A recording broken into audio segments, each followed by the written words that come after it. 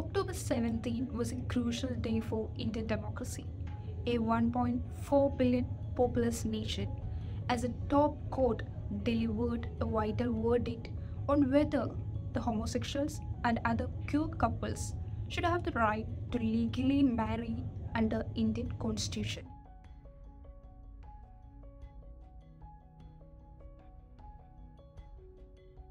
The court refused the legal recognition of same sex marriage and said that a legislation should be made in the parliament. The first case was filed in November 2022 by two gay couples seeking a legal recognition of same sex marriages under the Special Marriage Act or SMA. They urged that SMA should be made gender neutral. Following this, the Supreme Court issued a notice and sought responses from the center. The hearings lasted 10 days, were held between March and April of this year, and the five-judge bench reserved the judgment on May 11 over 20 petitions in total.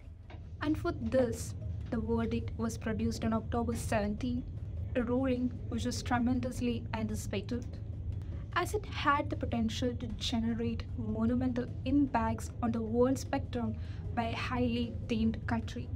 While two judges supported the constitutional right of queer couples to enter into a civil union, the other three judges, forming a majority, disagreed. Let's unpack the Supreme Court judgment once more. The one thing the five judges, Chief Justice D.Y. Chandrachud, Justices Sanjeev Kishan Kaul, S. Ravindra Bhatt, Hima Kohli, and P.S. Narasimha agreed on was there is no fundamental rights to marry under the Indian Constitution. The court also joined the central government's suggestion to constitute a committee to examine the rights and benefits that can be given to queer couples, including rations, medical benefits, nominations for joint bank accounts, pensions, gratuity, etc. Directions to central and state governments were also meant to ensure that queer people are not denied any rights the Constitution provides, and no discrimination should be allowed based on gender and sexuality. Some judges also suggested an anti-discrimination law. Another remark is that transgender persons who identify themselves as either male or female and in heterosexual relationships are allowed to get married legally under the existing laws, including personal laws. According to the petitioners, they were facing discrimination despite the 2018 judgment of decriminalizing the same-sex relations between consenting adults. And so, the same-sex couple equal rights as heterosexual couples in matters of marriage, adoption, succession, inheritance, surrogacy, and divorce.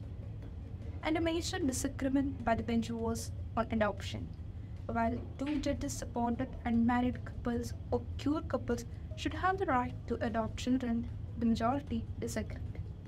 What's next is in question, as the matter is now vested with the parliament, where the majority-led BJP government under the incumbent Prime Minister Narendra Modi has already stated their objection on it on a batch of pleas, as that it strikes the traditional Indian concept of family and marriage, which is comprised of father, mother, and their children.